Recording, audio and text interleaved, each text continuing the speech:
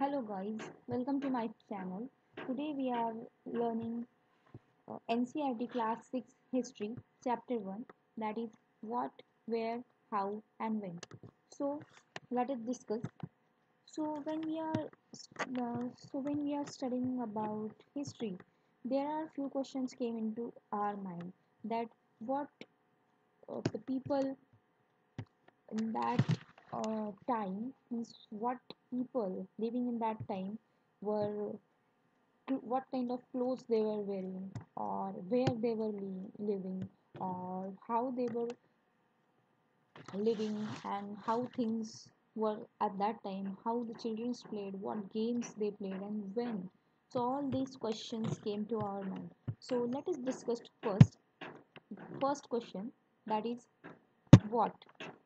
So what people ate, what kinds of clothes they wore. We will know about the houses in which they lived and about the lives of hunters and herders and farmers and rurals and merchants and priests, craftspersons, artists, musicians and scientists. So we can be quite sure about the lives of rurals were different from the lives of farmers. Also, the lives of hunters were different from herders and so on. So the so all these things we came to know when we study about history, and also we'll came to know about the games children played, the stories they heard, the plays they saw and the songs they sang. So all these things we came to know when we study about the history. So the next question when we study about the history came into our mind is where. So where they were basically living. As we know, people were when basically people were depend on the resources. First is, as we know, water is a basic resource which is which is needed for life, and another source is, stones. Uh, stones stones they were in that time is in the Paleolithic time. People needed stones for making tools, and they used to hunt the animals with the help of these tools, and they call that means where they used to make tools and things like that. They used to call that place as factories. So we'll discuss these things in next chapters. Let us focus here. So where we found them. So on the banks of Narmada River, you will find that there were skilled gatherers and hunters, and also on the Suleiman and Kithar ranges. So it is the place where they first began to grow crops. What were those crops? Those are wheat and barley. And also they started to rearing animals, that is taming the animals. These animals were sheep, goat, cattle, etc. And the first tame animal was dog. Remember this. First tame animal was dog. They lived in villages. So next is Garo Hills, which lies in the northeastern region of India, and Vindhyas, where the agriculture was developed. Then the next is north of Vindhyas, the rice was grown.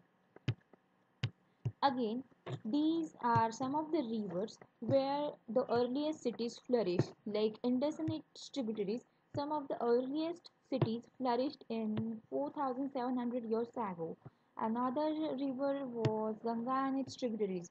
Later cities in 2,500 years ago were flourished on the banks of river Ganga, and to the south of sorry, to the south of Ganga, you will find the kingdom which is known as Magadha. Let us have a look at map. So here you can see Kirthar and Suleiman ranges. Then here in the northeastern side of this map, India, you will find these Garo hills. Then here you will find Vindhyas. Then here you will find the Narmadas. Here you find the Indus and its tributaries, where the earliest cities flourished. Then here south to the Ganga, this is, you can see, this is the Ganga river, and south to the Ganga there is a big kingdom which was known as Magadha. So the next is We'll next point in the next slide, which is how the name to the land was given. First is, we all know that our countries have two names. Basically, one is India and another is Bharat. So where did these names came from? So the this name India was come from Indus, which is called Sindhu in Sanskrit. As we know, Iranians and the Greeks came via northwest. Let us see here in the map. This is the northwest side of the India. So, and here you can find the Indus River. So these people, like Iranian and Greeks, were somewhat not able to pronounce s, and they pronounce s as a or he, and they pronounce Sindhu as Indus or Hindus, and the land to the east of it is known to be as India. So as you can see, here is the Indus River, and they called Sindhu as Indus or Indus, and the land to the east of this river they called it as India. So the another name, Bharata, how it came into force. So it is nothing but a group of people who lived in the northwest. So it is basically a name of group of people who lived in the northwest, and also this name was also mentioned in Rigveda.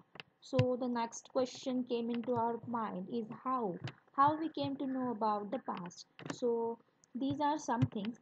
Here you can see these are manuscripts, inscriptions, and archaeology. So by studying these things, you will come to know about the past. So basically, what are the manuscripts? Manu is nothing but a Latin word which means hand.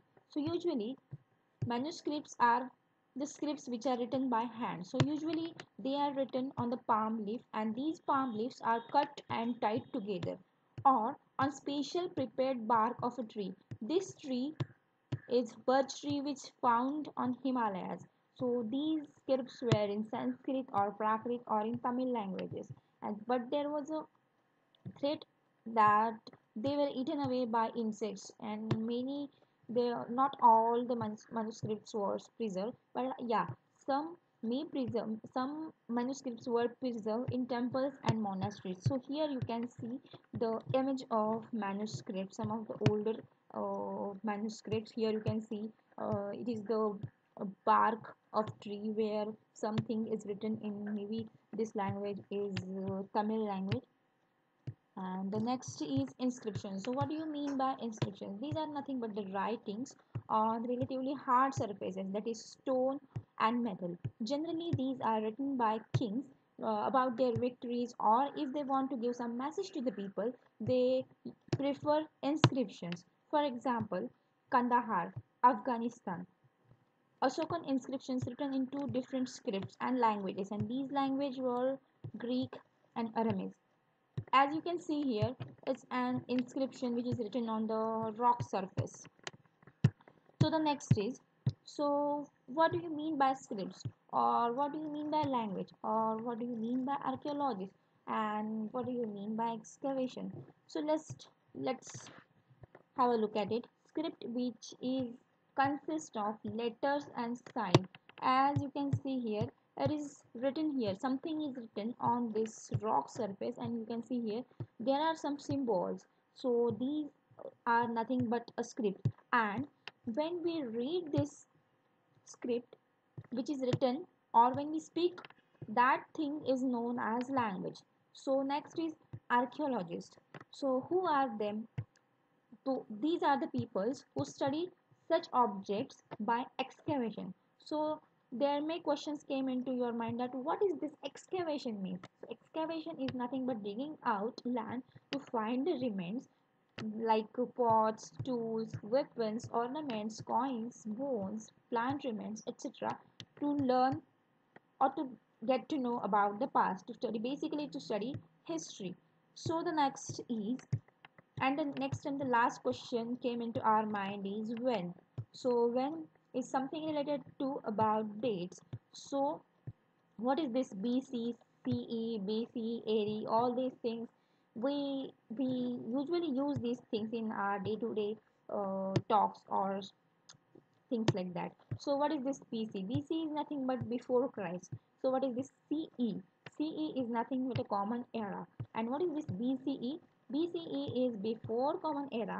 And what is this AD? AD is long form is Anno Domini, which means in the year of Lord Christ. That is, if you write or say 2017. So what is this 2017? It's nothing but 2017 AD. So in this way, we have come to an end with this chapter. So thank you. If you like my video, please like, share and subscribe, and stay tuned for next videos. Thank you.